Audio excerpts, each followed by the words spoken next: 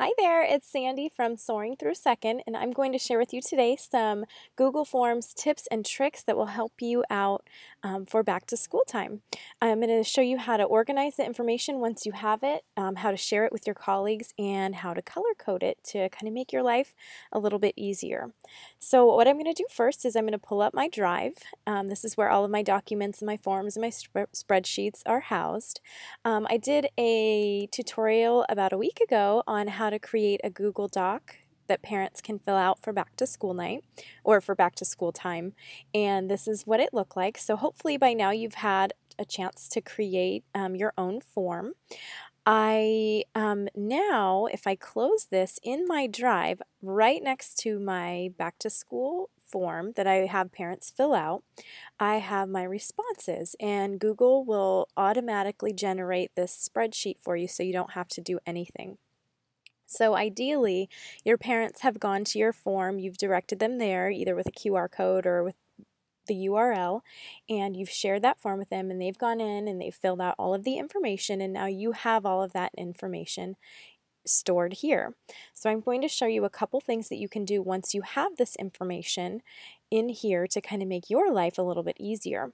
And don't worry if a student or a family wasn't able to fill out the form, or you had to send home a paper form, something like that. You can always go ahead and manually add in any information that you need to. So if you're missing a student, you can go ahead and add that in. You can add all of their information in here as well. So the first thing that I should have mentioned too in my last tutorials, I like to spread this out by student's first name and student's last name. That way you can organize these things either by their first or last name. I know I like to give my kids all a number, so I'm going to go ahead and I'm going to organize. I like to give them a number by their last name. So I'm just going to click the little arrow next to the in that column, and I'm going to go down and I'm going to sort the sheet from A to Z. And what that does is it puts all of my students in alphabetical order from A to Z.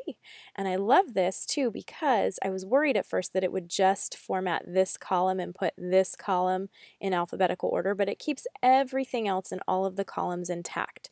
So it's all going to stay together. So that's an awesome thing. You could organize it by their first name too if you wanted to. You can go backwards, forwards, whatever you want to do, but that's a great way, and it'll save you a little bit of time there.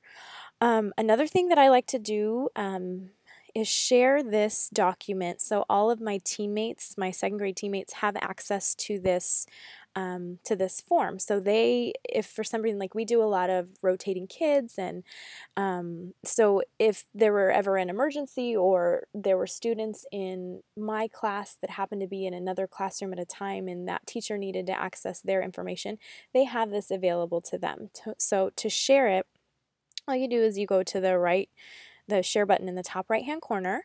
You just type in the email address of the person that you want to share it with. So I would type in my colleagues' names, and then you can put a little note like, here's my class list for the year, and it'll update you. They have access as if I ever lose a child, if the child moves, or if I get a new student, I just add them right back on there, and it updates for all of my colleagues too. Whenever they access it, they'll see all of the changes in there.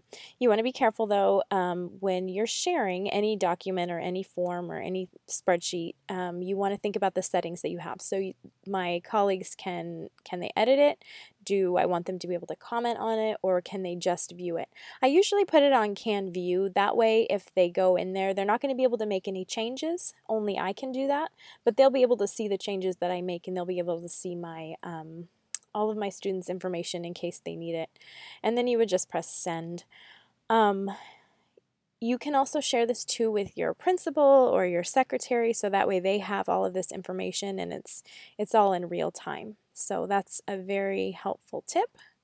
And then the last thing is, and I just learned this year, and it's awesome. So I can go ahead and I can color code some of these columns. So I always like to ask for cell phone numbers, and then I am a texter. So sometimes it's easier for me to text parents, especially, when I'm at home and, I need to get in touch with a parent a little bit quicker than email or whatever. So Oh, and you might notice too, so I have mom's cell phone number and then mom's work number. I want to know if it's okay to text mom, and for some reason this column, I want it to be right next to mom's cell phone number. So I want to be able to see, is it okay to text mom? Since this is not in the right spot, I'm just going to pick it up and I'm going to move it. No big deal. So now I have let's see, Susie Jones, I have her address, I have her mom's name, Carol, I have mom's cell phone number, and mom says no, it's not okay to text. So I want to format this so I can see who does not want me to text them, just so I can visually see it. So if I highlight the column, I know it's highlighted because it's blue, and then I go to Format, and then I'm going to go to Conditional Formatting. And what I want to do is I want to format the cell if it has a certain, you can see all of these choices here, but right now for this purpose I want to know if it contains the word no. I want it to stand out to me, and I'm going to do red because red kind of means no, stop, don't text this parent. So I'll click done, and I can also add a new rule. So maybe I want to see green if it's okay to text. So text contains the word yes, and green means go, so I can text them, and then I'll click done.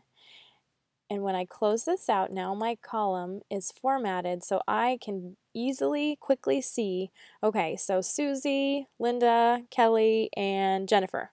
I do not want to text their parents. So it's just a quick, easy visual way to see things easily. So I hope that this information and these little tips help you. You can definitely use them in all different areas, but hopefully this specifically will help you get ready for back to school. And you can go ahead and visit my blog, soaringthroughsecond.blogspot.com, for a written tutorial if you need to print this out and visually see it. So have a great day. Thanks.